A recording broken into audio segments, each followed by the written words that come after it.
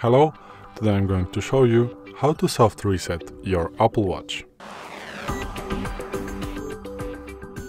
Today in front of me is Apple Watch SE first generation, and it really doesn't matter which Apple Watch you have, it is all going to work the same on the all Apple Watches. So, if you have your screen bugged, it's not working, you cannot press, by pressing, the power button or a digital crown, there is nothing working.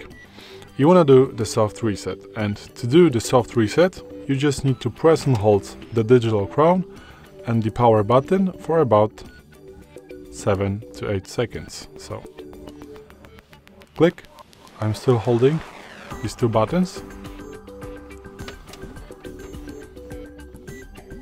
So it took even less than 7-8 seconds, and now the Apple Watch has soft resetted, and this may take some time to boot it on.